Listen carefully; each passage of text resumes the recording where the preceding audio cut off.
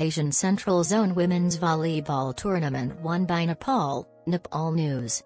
By defeating Uzbekistan, Nepal has acquired the winning title of the Asian Central Zone Women's Volleyball Championship.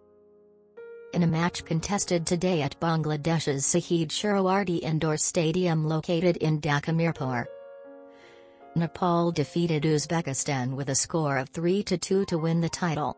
In the history of Nepali volleyball, this is the country's second international title. Nepal defeated the Maldives in the first series of this championship, which was held in Bangladesh earlier this year. 6 countries, namely the host Bangladesh, Kyrgyzstan, Nepal, Maldives, Sri Lanka and Uzbekistan, had participated in ladies category in the championship conducted from December 23.